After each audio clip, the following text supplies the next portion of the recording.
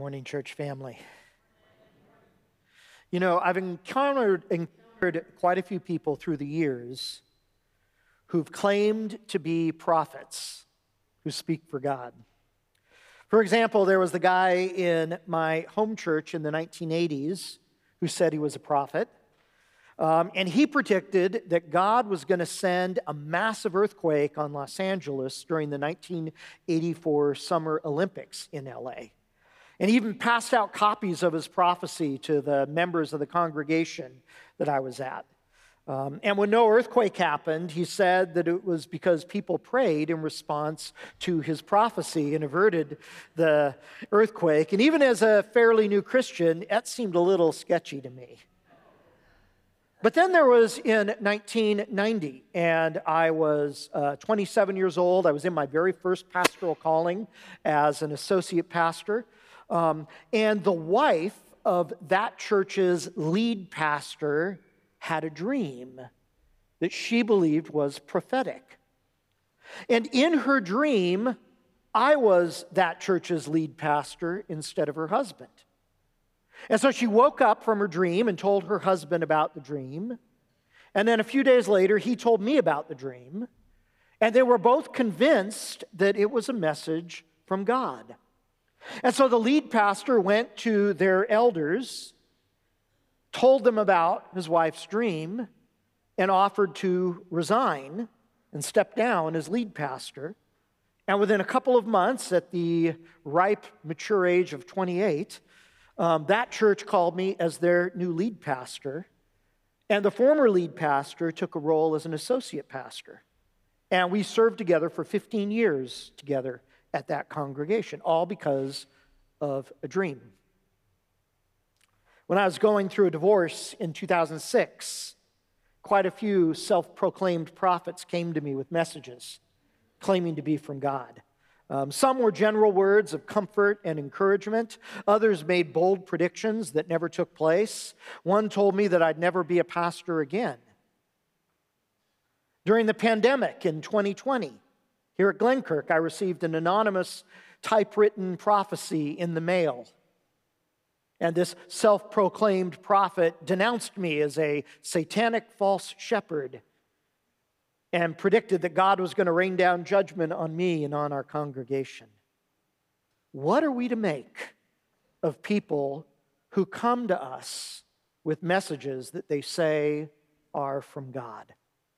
How do we deal with people who are self-proclaimed prophets? Well, today we finish our summer series, teaching series, Truth to Power, through the Old Testament books of 1st and 2nd Kings. And in this series, we've noted that there are 10 different prophets named by name in 1st and 2nd Kings, and that each one spoke God's truth to power in their own unique way. And since this is the final Sunday in the series, let me just sum up what we've learned.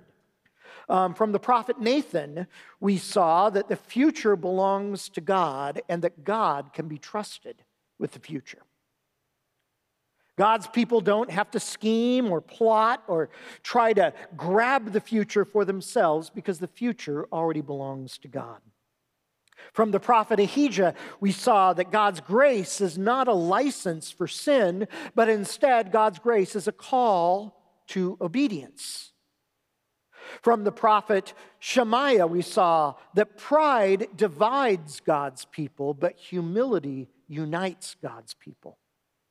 From the prophet Jehu, we saw that God is our true king. From the prophet Elijah, we saw that the true God blesses God's people. From the prophet Micaiah, we saw that speaking God's truth to power sometimes comes at a cost. From the prophet Elisha, we saw that no one but God is indispensable to God's plan. From the prophet Jonah, we saw that sometimes God has to confront us with our own bias in order for God to use us in God's plan. And then last week, from the prophet Isaiah and his words to King Hezekiah, we saw that God answers prayers.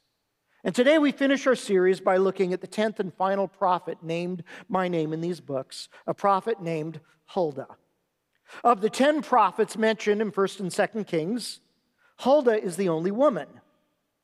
And through the prophet Huldah, we're going to see the power of God's word. And so I want to invite you, if you're able to stand, would you stand with me as we hear from God's word, 2 Kings chapter 22, beginning in verse 1. Josiah was 8 years old when he became king, and he reigned in Jerusalem 31 years. His mother's name was Jedidiah, daughter of Adiah, and she was from Bozkath. He did what was right in the eyes of the Lord and followed completely the ways of his father David, not turning aside to the right or to the left. Now down to verse 8.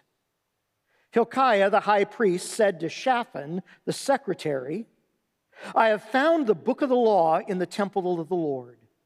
He gave it to Shaphan, who read it. Then Shaphan, the secretary, went to the king and reported to him, Your officials have paid out the money that was in the temple of the Lord and entrusted it to the workers and supervisors at the temple. Then Shaphan, the secretary, informed the king, Hilkiah, the priest, has given me a book. And Shaphan read from the book in the presence of the king. When the king heard the words of the book of the law, he tore his robes. He gave these orders to Hilkiah the priest, Ahikam, son of Shaphan, Akbor, son of Micaiah, Shaphan the secretary, and Asaiah, the king's attendant. Go and inquire of the Lord for me and for the people and for all Judah about what has been written in this book that has been found. Great is the Lord's anger that burns against us, because those who have gone before us have not obeyed the words of this book. They have not acted in accordance with all that is written there concerning us. So Hilkiah the priest, Ahikam, Akbar, Shaphan, and Asaiah went to speak to the prophet Huldah, who was the wife of Shallum, son of Tikvah, son of Harhas, keeper of the wardrobe. She lived in Jerusalem in the new quarter. She said to them, This is what the Lord, the God of Israel, says. Tell the man who sent you to me, this is what the Lord says. I am going to bring disaster on this place and its people, according to everything in the book that the king of Judah has read. Because they have forsaken me and burned incense to other gods and aroused anger by all the idols their hands have made. My anger will burn against this place and will not be quenched. But tell the king of Judah, who sent you to inquire of the Lord. This is what the Lord, the God of Israel, says concerning the words you heard. Because your heart was responsive, and you humbled yourself before the Lord when you heard what I have spoken against this place and its people, that they would become a curse and be laid waste. And because you tore your robes and wept in my presence, I also have heard you, declares the Lord.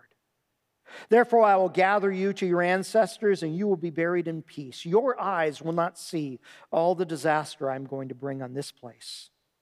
So they took her answer back to the king. It's the word of the Lord. And be seated.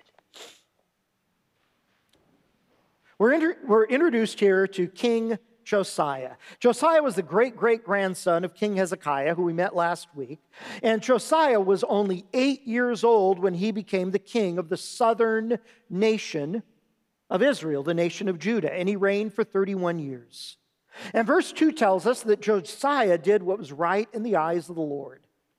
Of the roughly 40 different kings and a couple of queens mentioned in 1st and 2nd Kings, the vast majority of them were godless, ruthless, obsessed with their own power, violent, and unfaithful to God.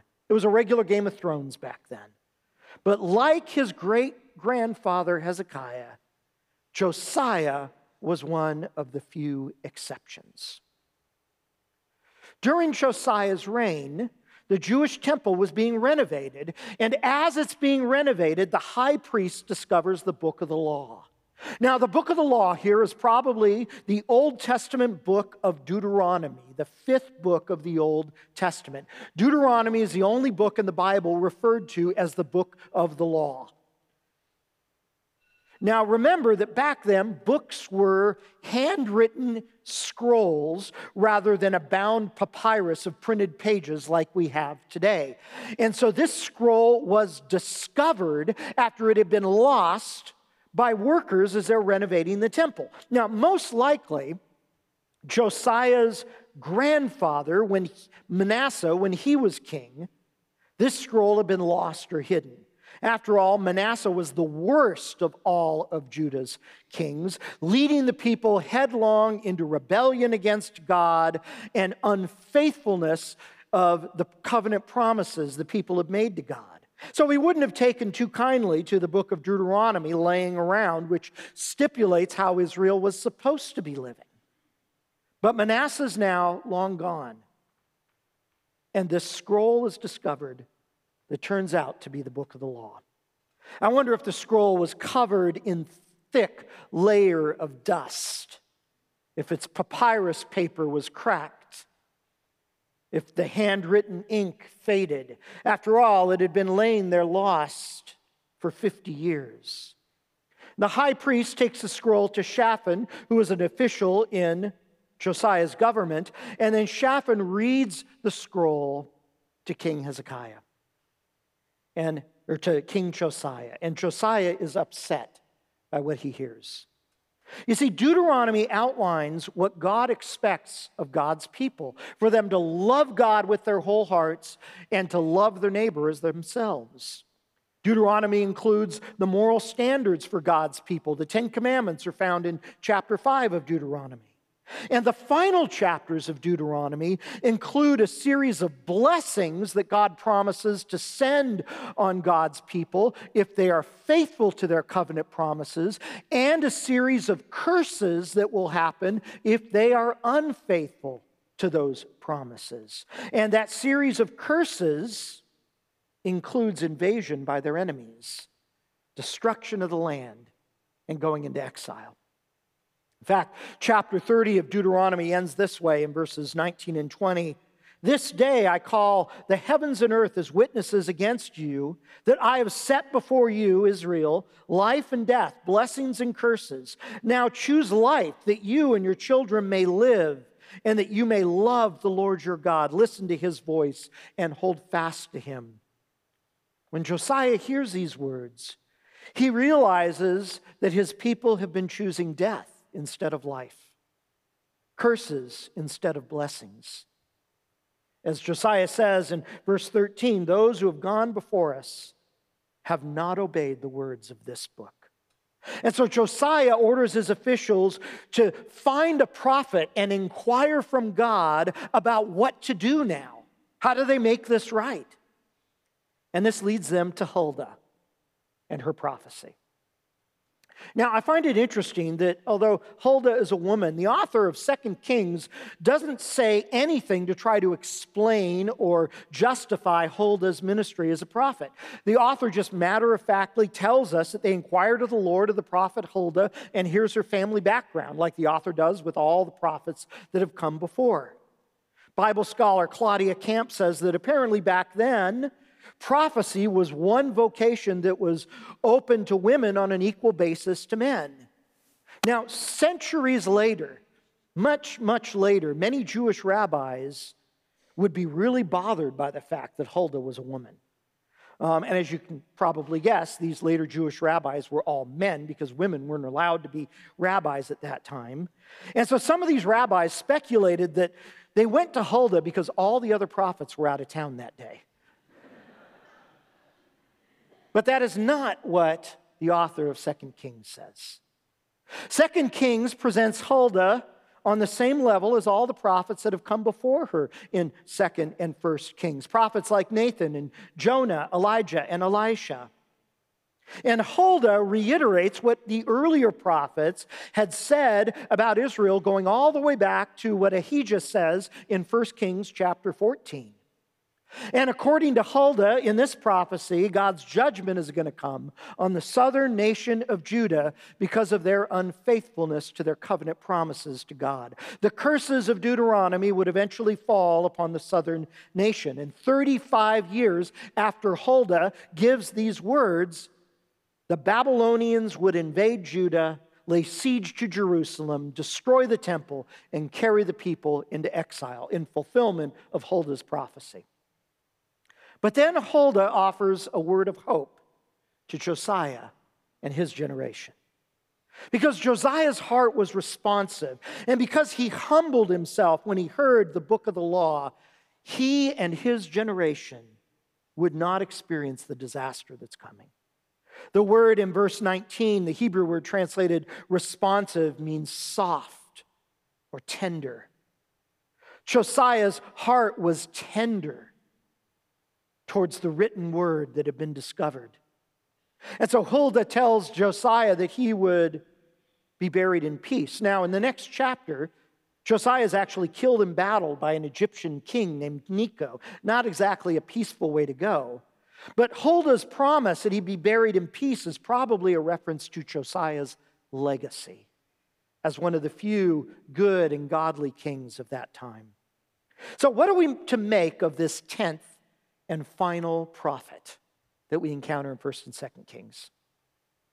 In the Woman's Bible Commentary, Claudia Camp points out that Huldah is the only prophet in 1st and 2nd Kings whose words are closely aligned with the written words of God. And I think that's significant. It's significant because it reveals that there is an important relationship between what God reveals in the written word with what God speaks through the prophets. Many of the Protestant reformers of the 15th and 16th century said that prophecy today in the church is mostly about the preaching and teaching and application of God's word to God's people. John Calvin wrote that prophecy in this day is hardly anything else but the right understanding of Scripture and explaining it to people. And the famous Reformed book on preaching by William Perkins is called The Art of Prophesying. In other words, explaining and applying the Bible to other people is an important part of prophecy. Now, I certainly would not rule out God speaking a unique word to people through someone today. That dream from the associate pastor's wife certainly seemed prophetic and led to my first calling as a lead pastor. But I would say that any spoken prophecy must always stand under the scrutiny of God's written word. Huldah's ministry reminds us of the power of the written word of God.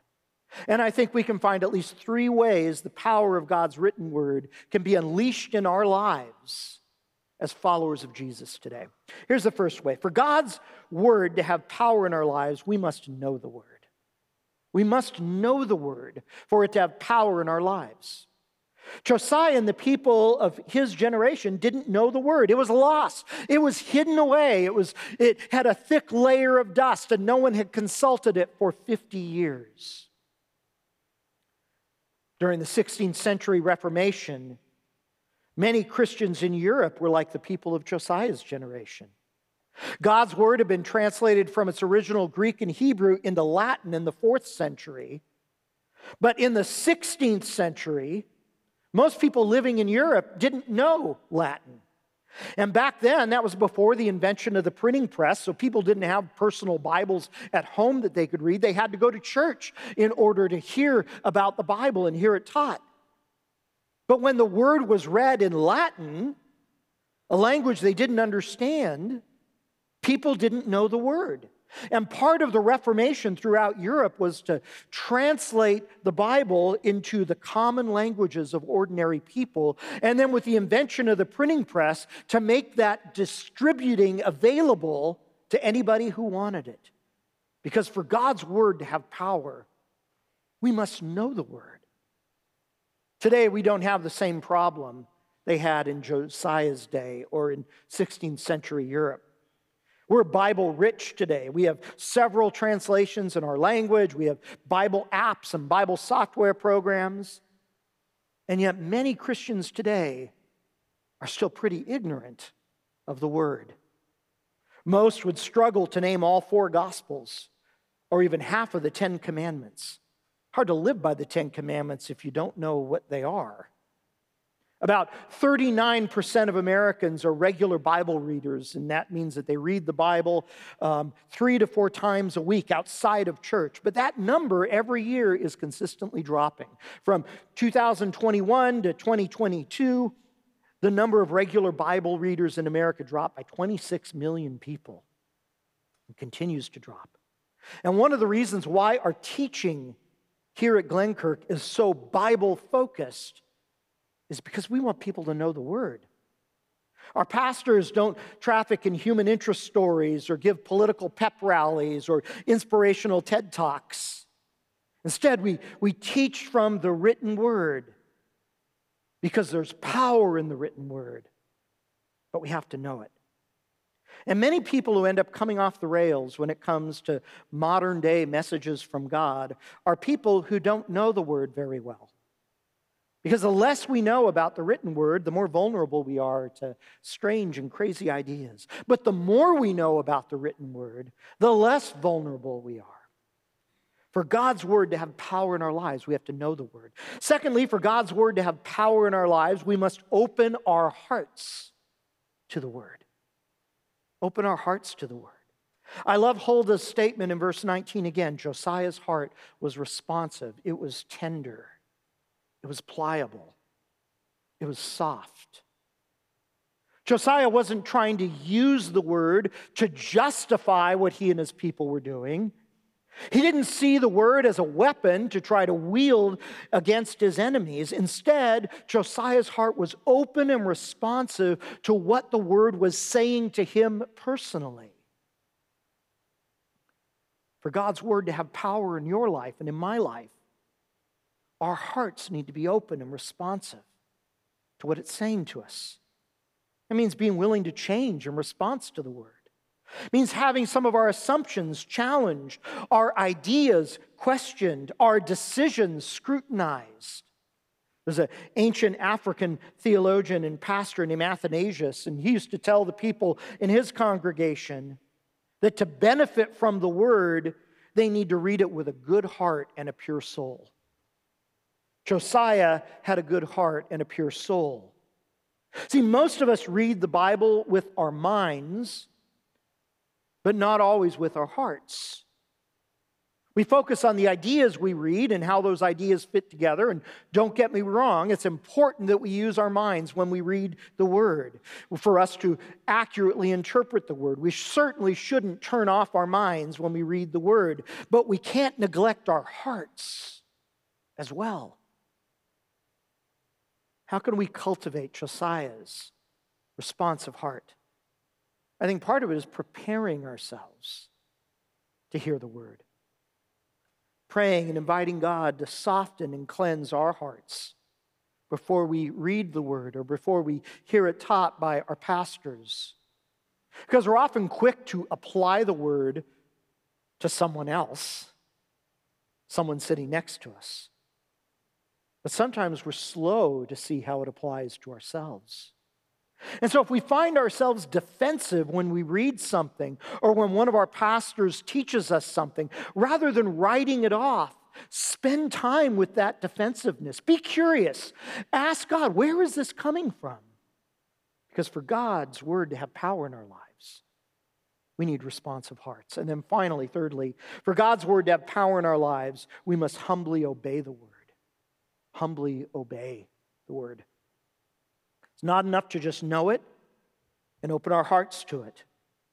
We have to take the step of obedience. After they found the scroll of the law in the temple, Josiah led the people through a massive campaign to bring their lives into conformity with the Word. You can read about this in the rest of chapter 2 and chapter 23. And Josiah's reforms included gathering all the people together to renew their covenant promises to God. That's what we've done today by saying the Apostles' Creed, renewing our faith today. That's what our new covenant partners and those baptized have done today. Renewed their promises, their covenant promises to God. Josiah's reforms also included getting rid of all the false worship in Judah and restoring the celebration of the Passover. See, if all we do is know the Word and open our hearts to it, but we don't actually obey the word, we rob ourselves of its power in our lives. We won't grow in our faith. We won't develop in our character. We won't experience victory in our struggles. We'll be stuck, content to absorb more and more knowledge, but never taking the step of obedience. We'll be like the people Paul describes in 2 Timothy 3:7, who are always learning, but never coming to a knowledge of the truth. We'll be like the people that James describes in James 1, when he says that anyone who listens to the word but does not do what it says is like someone who looks at their face in a mirror and after looking at themselves goes away and immediately forgets what they saw. My friends, that is no way to live the Christian life. God's word has power. But to experience that power, we have to know it, open our hearts to it, and actually start obeying it. The prophet Huldah knew this, which is why she called Josiah and his generation back to God's written word. And the more we respond to God's written word, the better we'll be able to discern it when people come to us claiming to have messages from God. I mean, if someone comes to us claiming to have a message from God, we shouldn't completely dismiss the person, but we also shouldn't take everything they say hook, line, and sinker. The Bible says in 1 Thessalonians, do not treat prophecies with contempt, but instead test them and hold on to what's good. How do we test them? By putting them under the scrutiny of God's written word. We might find that some messages that claim to come from God really are, like the dream that lead pastor's wife had. But we might find that other messages aren't from God, no matter how sincere and convincing the person is who shares it with us. And often we might find that it's a little bit from God and maybe a little bit not. That's what testing is. And so as we finish our Truth to Power series, the 10th and ultimate prophet that we encounter aptly reminds us to live under the authority of the written word of God. Let's pray. Father, we thank you for Huldah and for her ministry. And we thank you for her word of hope to Josiah and his desire to live under the word. And God, that is our desire as well as individuals, as a church family, that we might live our lives under the authority and scrutiny of your written word, that it might change us, that it might grow us, that we might become all that you have for us to be, because you have spoken through your word. Help us listen. Amen.